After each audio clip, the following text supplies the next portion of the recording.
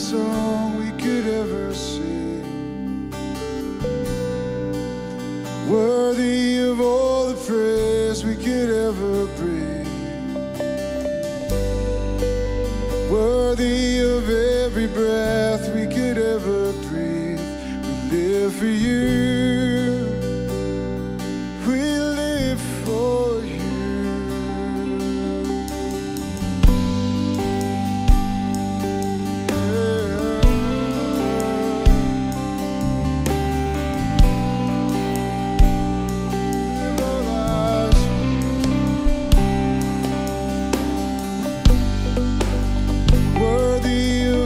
Song we could ever sing,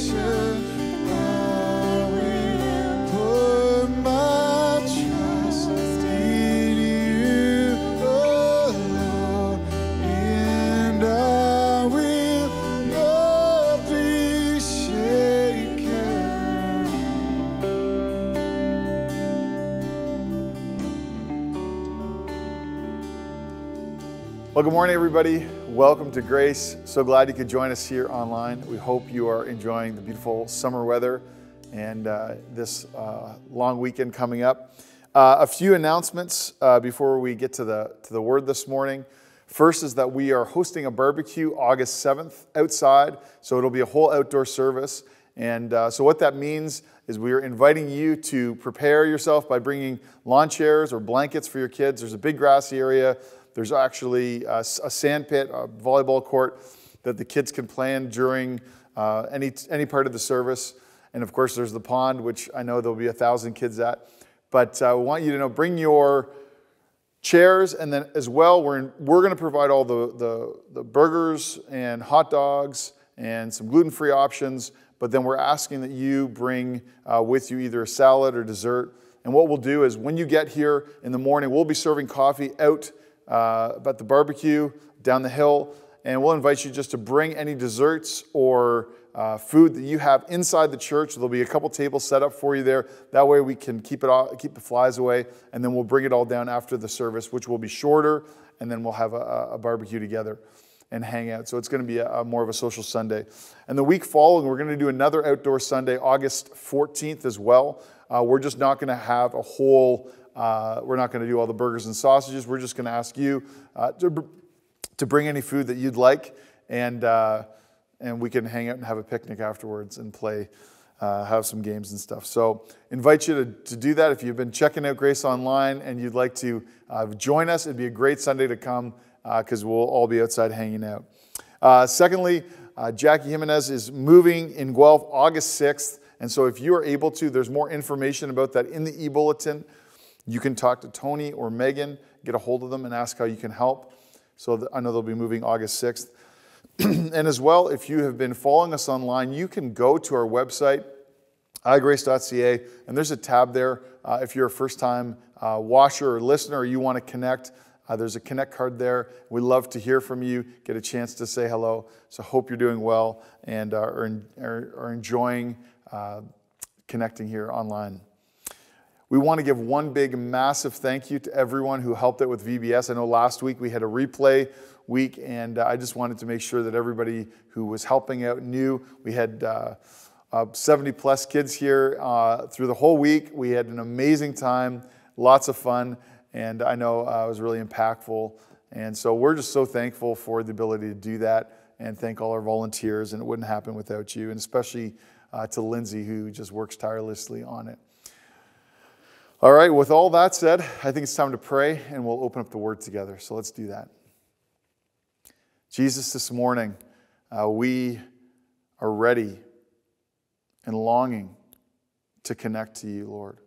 We're longing, Lord, for you to teach us your ways, to teach us, Lord, how to live as your people, Lord, your sons and daughters in this world, how to live as lights and how to remain in faith in the midst of temptations and trials. Lord, we know life is not easy. And Lord, we're looking and longing for fresh bread this morning. And so we ask as we open your word and as we consider your thoughts, God, that you would impress them, Holy Spirit, and do your work in our lives. So we submit this morning and our time together to you and ask Holy Spirit to come and have your way, Lord. In your name, Jesus. Amen. Great. Well, this morning, I know I've been off for a couple weeks, had some vacation time, had a great time away, but back in the Psalms this morning, and we will be for the rest of the summer. And we're going to spend our time looking at the powerful message of Psalm 99. Whenever we look at a psalm, what we're really after is to understand how Psalms teach us how to pray. Because these Psalms that we're going to read, that Psalm 99 or any of the Psalms we've read, they aren't just for that day. I mean, they are, but they're for more than that day because we study them so that they can become tools for us in prayer. They're meant to be tools in our tool belt for the day of trouble. And that's the way you see Jesus talking about the Lord's Prayer, is he gave them a prayer so that they could use it as a tool to connect to God. And that's what he said, pray like this then. And because Jesus understood that, I mean, it's an old phrase, but If you teach a man, or if you give a man a fish, he'll eat for a day. But if you teach a man to fish, he'll never be hungry. And the Psalms and the way we'll learn to pray because of them work just like that. They're teaching us how to pray. They're tools in our hands to help connect our hearts to God's heart. And I just wanted to ask you, how many of you have found that to be true? That in the day of trouble, when you're looking for something to pray, or you have a need, it's the Psalms actually that are there for you. And we had a prayer meeting the other week for Naomi, who's actually doing much better. We were praying for her, and it was just cool watching, because in those moments, as you're crying out to God, the Psalms are the prayers of the saints. And the Psalms become words of faith or trust when you don't have words of faith or trust, right? Even though I walk through the valley of the shadow of death. Psalms become words that express and give voice to our pain and our frustration when we don't have words to express or give voice to our pain and frustration, right? How long, O Lord? And the words of the Psalms also become paths of wisdom that lead us back into trust and truth when we lose our way. And Psalm 99 is no different. So I know, I'm not sure who's watching, obviously, and I'm sure maybe this is the wrong crowd. Maybe you've been out of the dating scene for years, but I thought it would be fun to play out my introduction for Psalm 99 as though we're setting up like a blind date. That everybody who's listening is coming on a blind date. And it is kind of true, I think, because everybody who tuned in this morning, who's here live, they came this morning not knowing which psalm they were going to meet. But your best friend Mike has told you, trust me, wait until you meet Psalm 99. I know you're all trying to remember now if you can remember Psalm 99, and I'm just wondering, anyone, if offhand you remember Psalm 99, if it comes to mind. And if you haven't, let me tell you this morning, Psalm 99 is really incredible. You have to meet each other, and you're going to be perfect for one another when you meet. But maybe this morning you're a little bit nervous about blind dates. I mean, everybody is. Usually, maybe you like to get to know Psalms in a group before you go on a date. Maybe you're a bit insecure about yourself. Maybe you haven't dated a Psalm in a while. What if it gets awkward? What if the Psalm is out of your league? But maybe you're trying not to get your hopes up too, because you're thinking, maybe this Psalm could change me or help me. And maybe the question you're really asking is, if Psalm 99 is so great, Mike, why haven't I heard of it? Why can't I call it to mind? It's not Psalm 23 or 103 or 91. Why is this Psalm still available? Well, let me warn you. Psalm 99 isn't the scripture blind date that you probably thought you wanted this morning. But it's certainly the one that you need.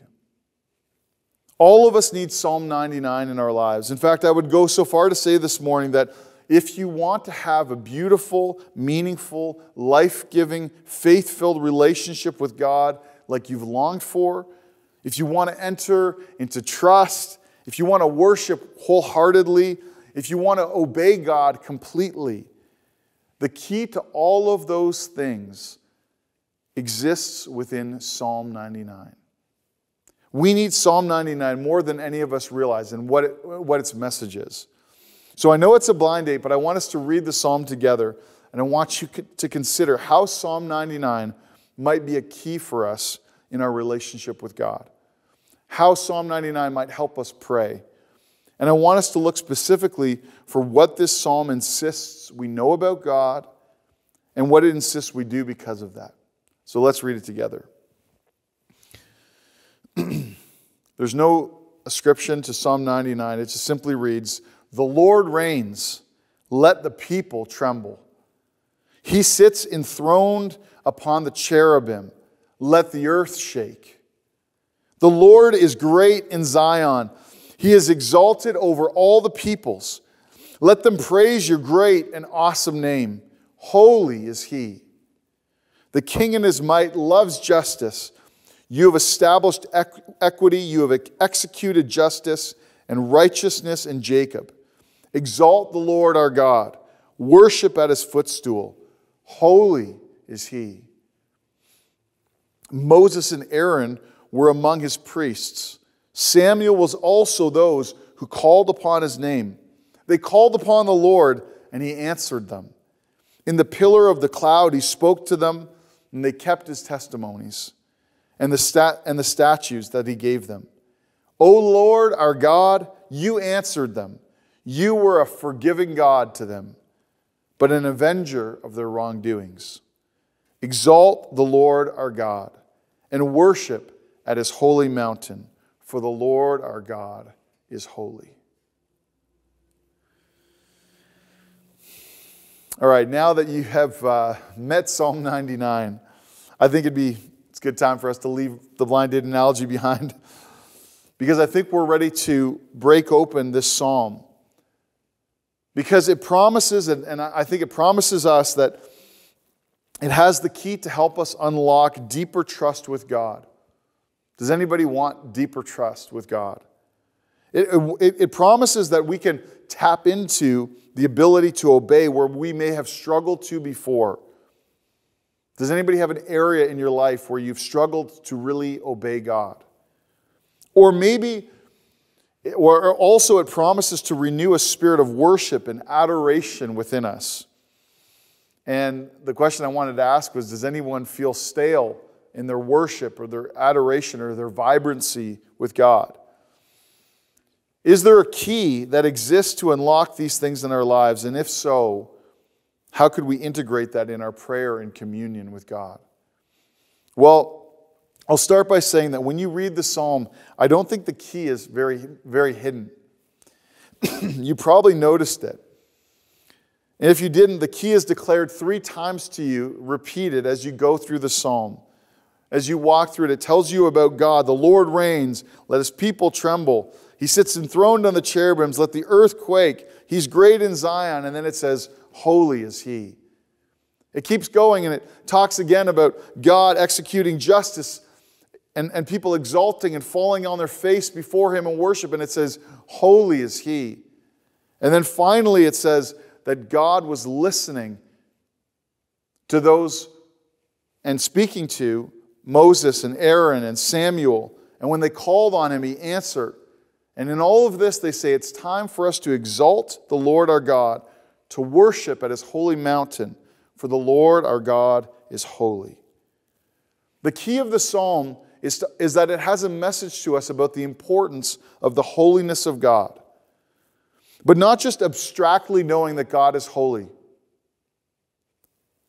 but rather experiencing the life-shaking reality that happens when someone beholds the holy God of heaven as he is, enthroned on a flaming chariot of 4-faced creatures, riding high over all of creation as he rules over it and enacts justice and establishes equity.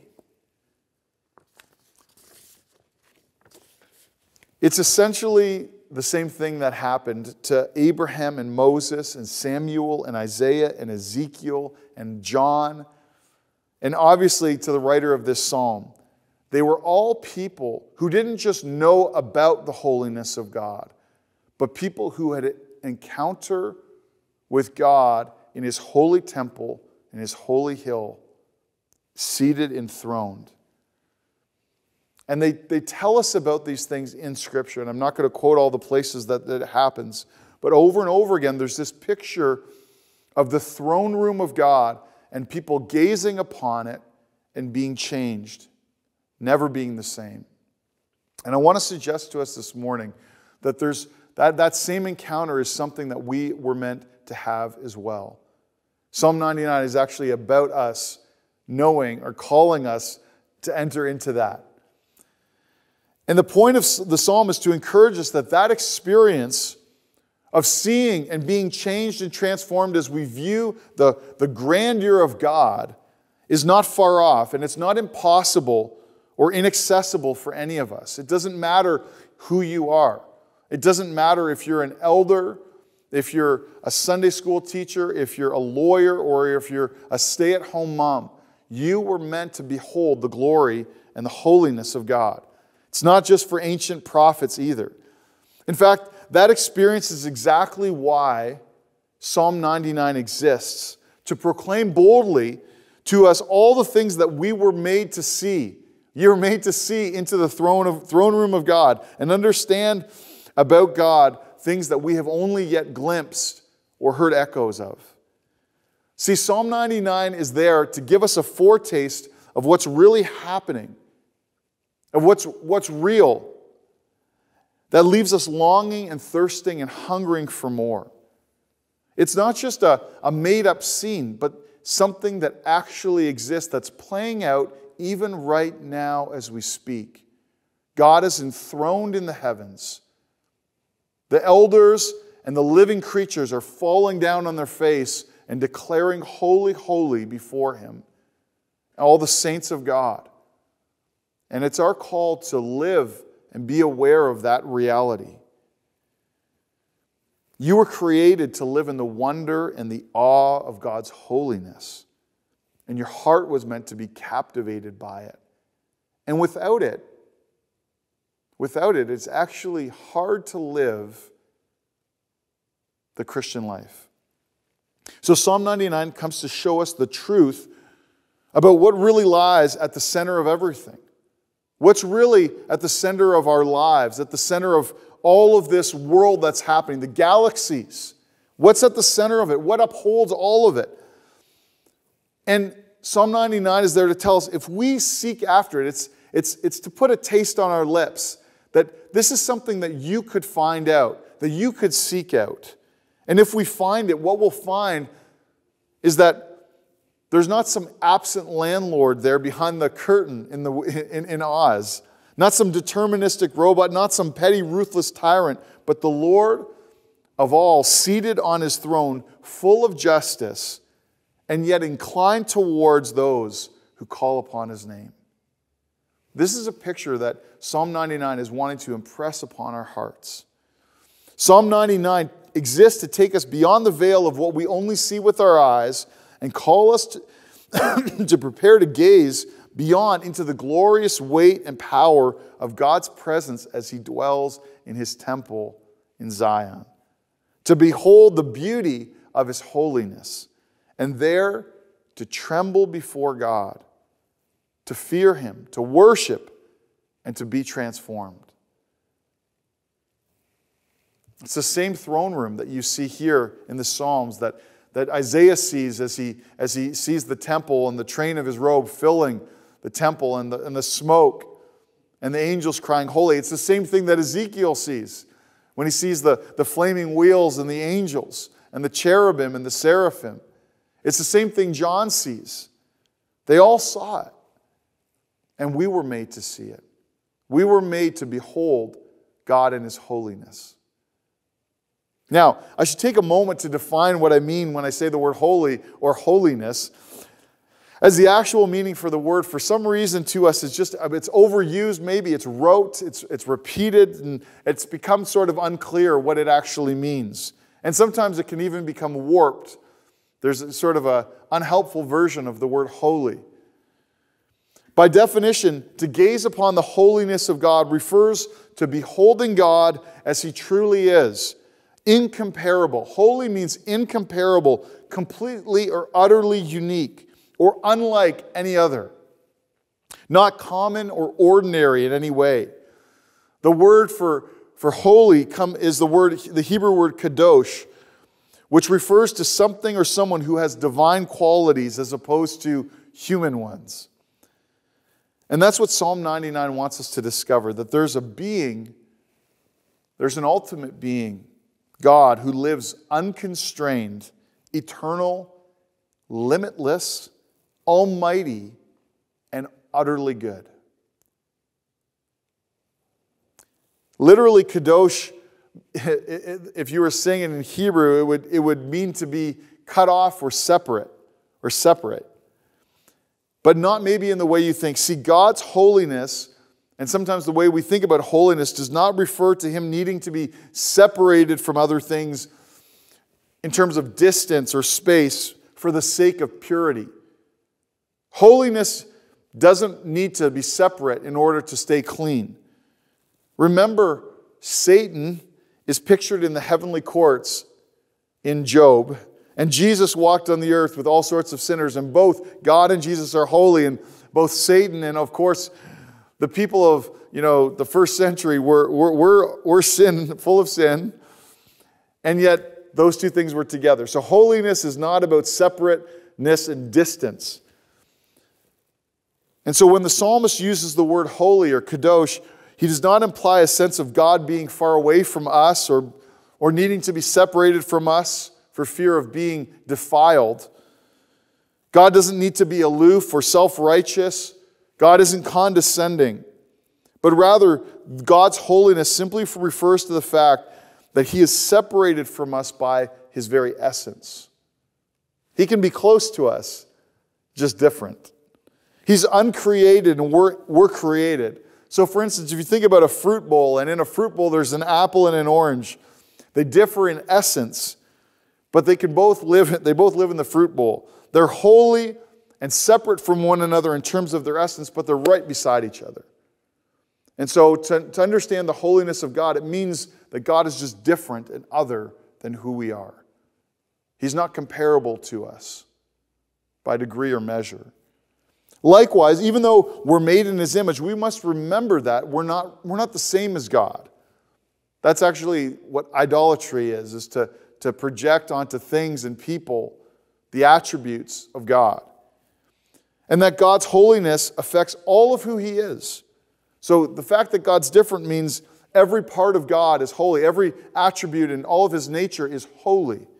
So for example, God loves and we love, but those loves are not the same because God's love is holy. So it's not correct to compare our loves. They are not the same thing. Our love is bound by finiteness, but His love is holy and eternal and unconstrained by anything.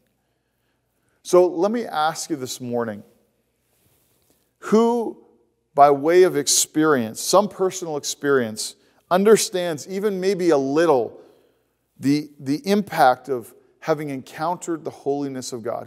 Who might say, I've had that kind of experience in my life, of meeting God who is wholly other than you, who draws right near to you but yet is not like you? Have you ever had that experience? I think that's the kind of experience people had with Jesus. He was like them and yet not like them. He was holy.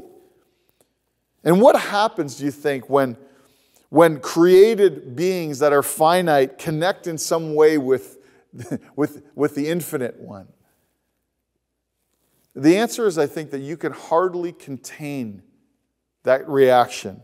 You can hardly contain it. And if you do, it leaves you trembling. You can't hold it in.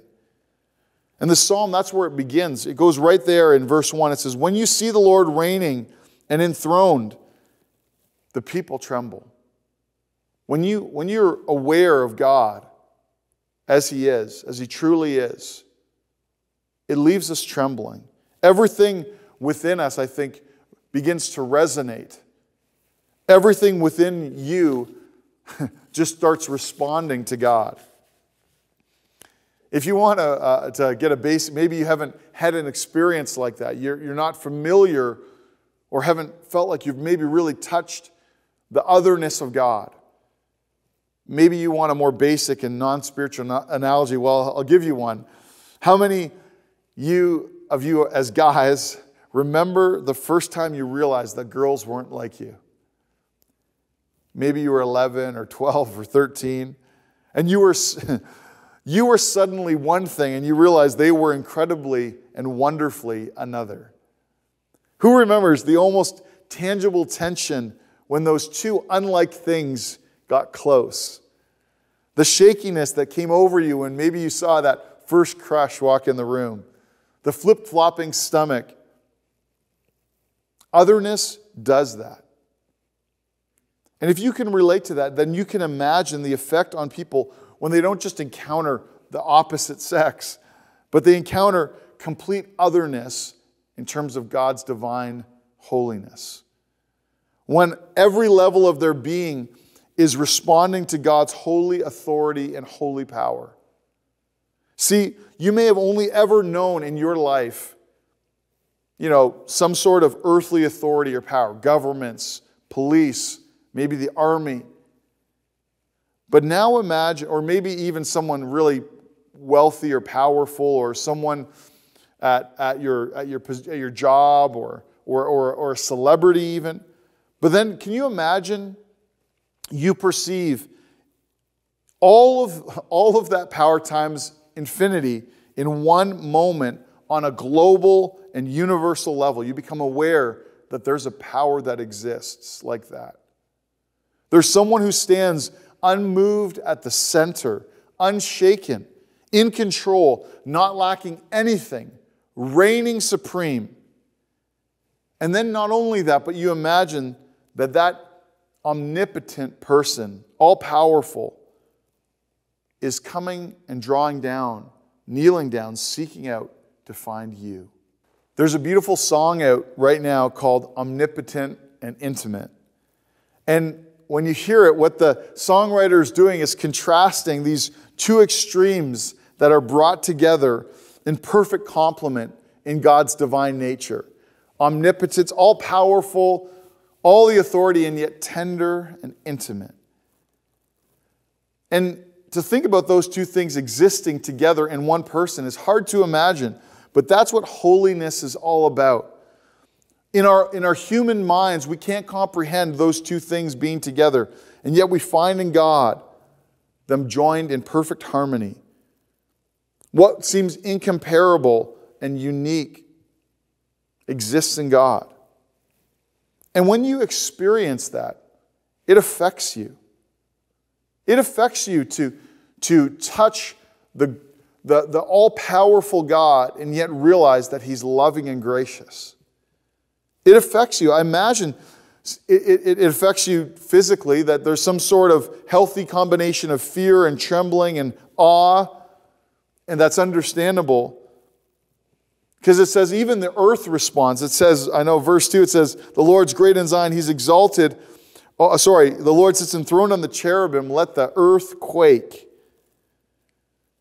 And the thing is, when you catch a glimpse that God is the great King, and know in your depths that there is no one else like that He's the ultimate one, that He sits enthroned upon the cherubim as a ruler who holds authority, and this is what the psalmist is showing us, over all nations of the earth, who sits enthroned over all of the rulers and powers and principalities and dominions, both good and evil, over all of the natural world and its elements, over all the people of God.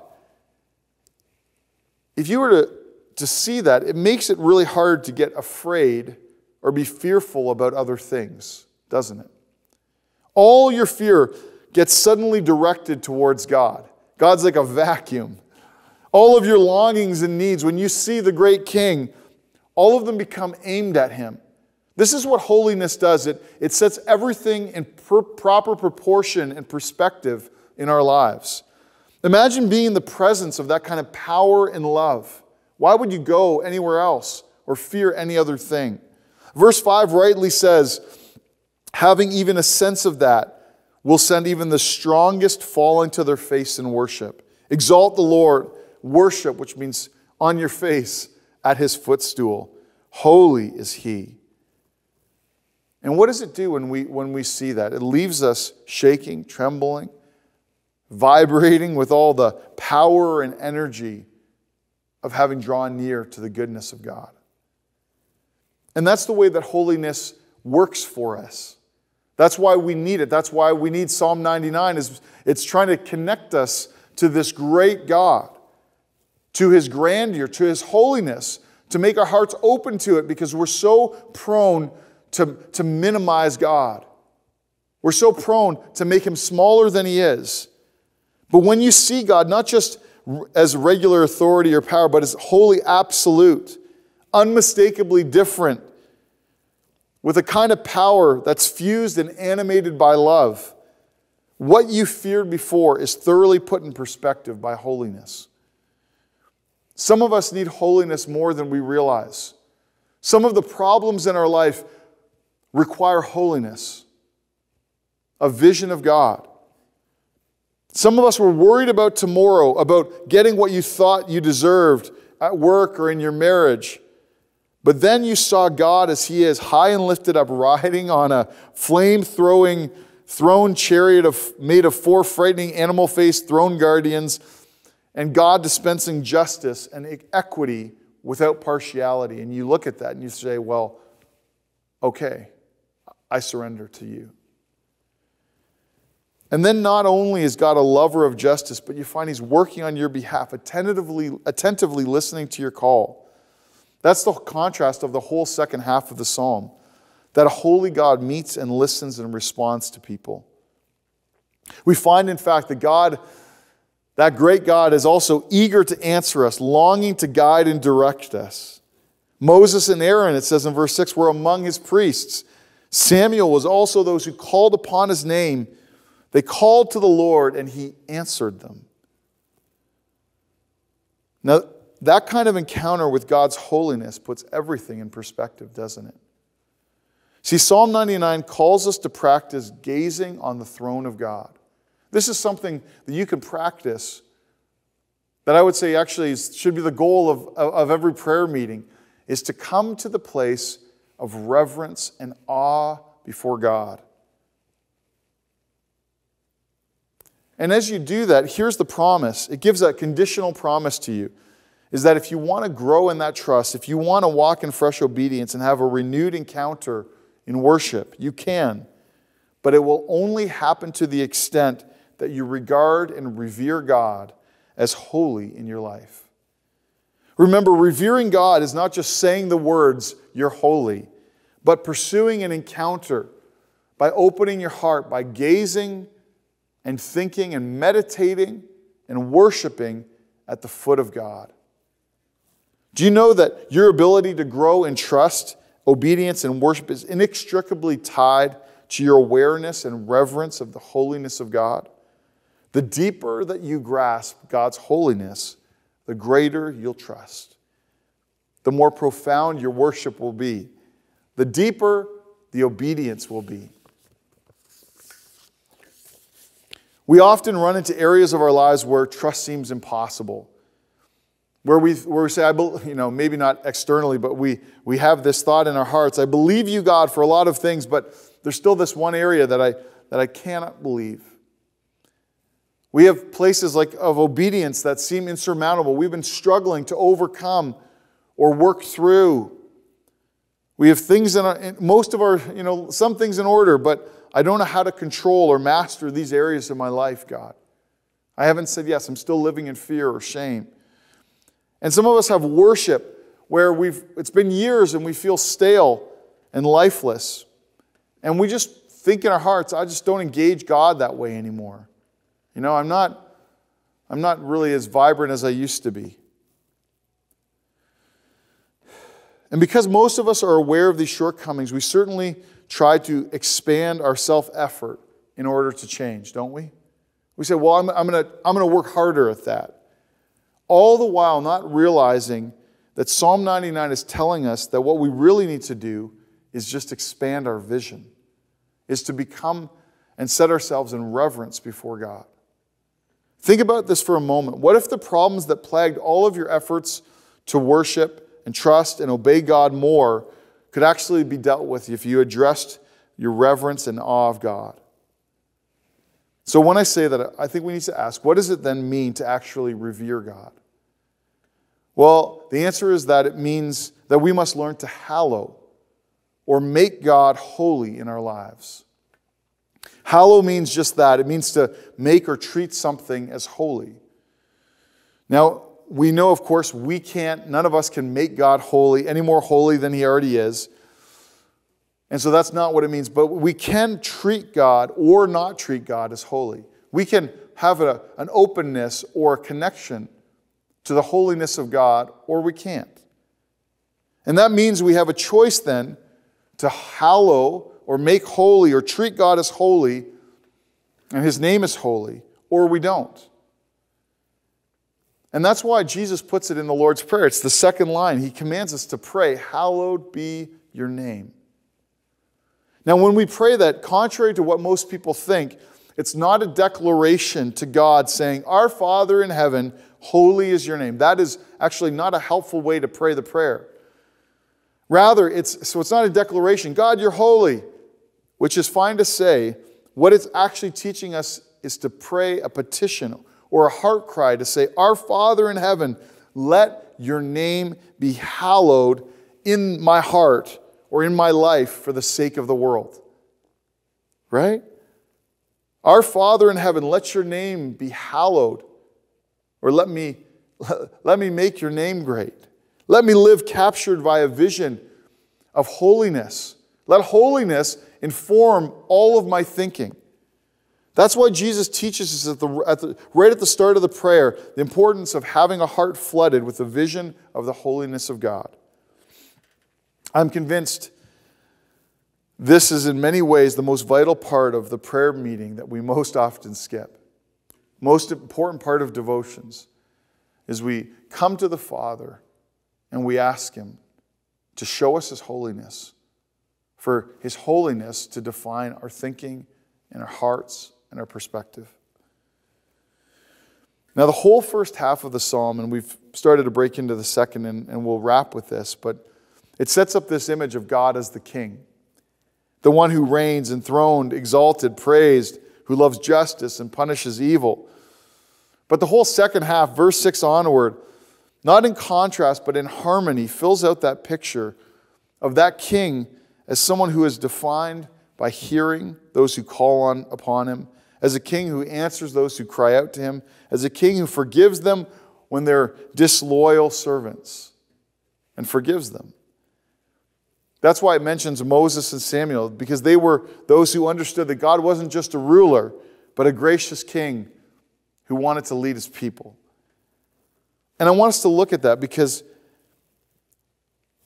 there's this last verse, or second last verse in verse 8, where it puts together, just as before, omnipotent and intimate, it puts together two seemingly competing ideas. It says in verse 8, O Lord our God, you answered them. You were a forgiving God to them, but an avenger of their wrongdoings. And so it says God is forgiving, but an avenger of their wrongdoings. And what it's saying there is problematic from our vantage point, isn't it? Because how could God both forgive someone and yet avenge their wrongdoings or punish their wrongdoings? How could someone be pardoned and held accountable? How could God be both merciful and just to people in light of their sinfulness? This is what it's saying. The King who sits enthroned in heaven is a forgiving God, but also an avenger of wrongdoings. How could God be like that? How could God do that? And the answer, of course, is impossible from our vantage point. In our minds, we can't comprehend how mercy and justice could be mingled. And yet, they can be. And the reason that they can be is because God is holy. He's not like us. Only a holy God could hold such different things together. In fact, that's what the cross is all about. It's a platform or a frame that displays the beauty of the holiness of God. It's God's masterpiece on the cross.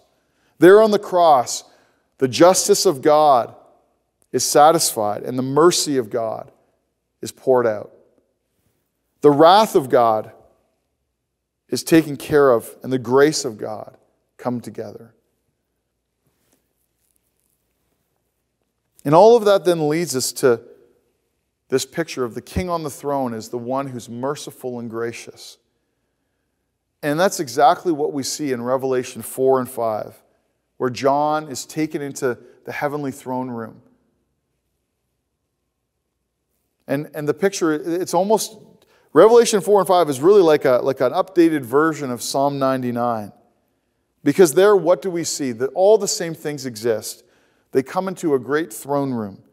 The King there sits enthroned. All of the people around are crying, holy, holy, holy.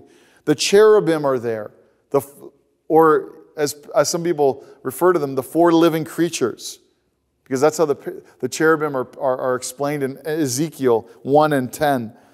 And all the people and the elders are falling down just as they are in Psalm 99, and they're worshiping. And they're crying out, "Holy, holy, holy is the Lord God Almighty."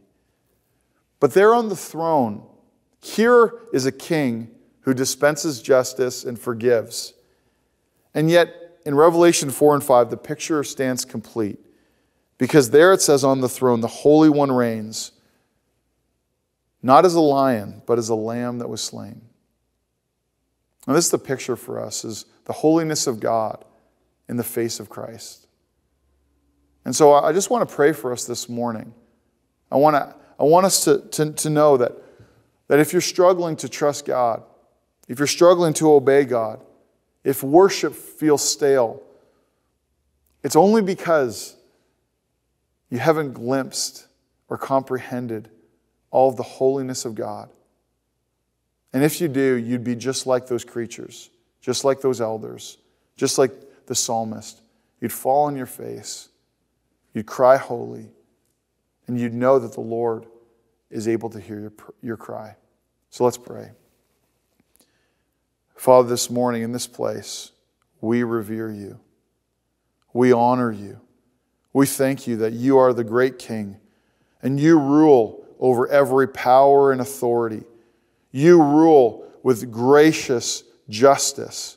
You rule and you reign.